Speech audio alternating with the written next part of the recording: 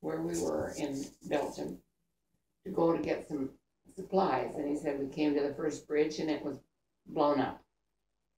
So we went back and went to another one. It was blown up. He said it was 3 months before I got back with my group. That was the Battle of the Bulge. They didn't know it, but that's where they were. Wow.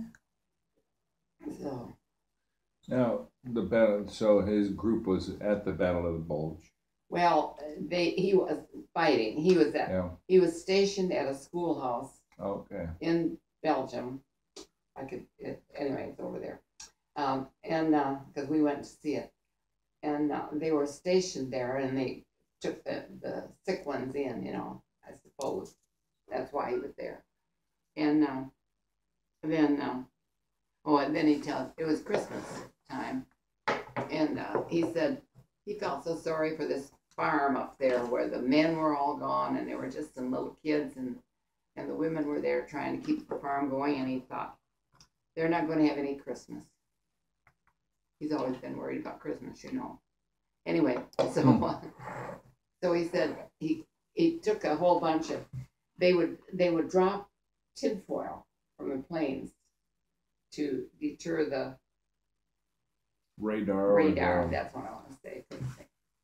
And he said it was all over the ground. He said I picked up a whole bunch of it, and I made up some kind of Christmas ornaments with them. And said so I went up there one night and he had some chocolate candy and some, they'd give him. He said I went up there and I said it's time for Christmas, and so the kids were all excited and he was up there and had Christmas for them. So when we came back from Germany, we came into Belgium, and he said I would like to see that school if I could. So we drove up there and we saw the school where he was, and then he said, wonder if those people are still up there. So we drove up, but anyway, went up there, and they remembered him, and they were so excited to see him that it was worth it. It was fun. And I said, when all my travels, I think the things I enjoyed were things like that you could hang on to. You just walk down the street and see everybody. Well, they're everybody.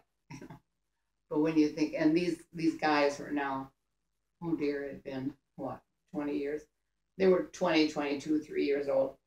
And they remembered the Christmas and stuff. Isn't that kind of fun to think of? He had to see people. That's why he learned French. So was it a good thing that he couldn't get back over the bridge and go back to his group, or was it a... No, he finally got to another group and stayed with them for a while, and then help them eventually it opened up.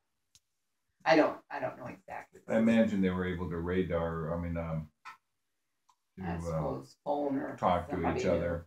Well, they got to an American group. That's what was important. Yeah.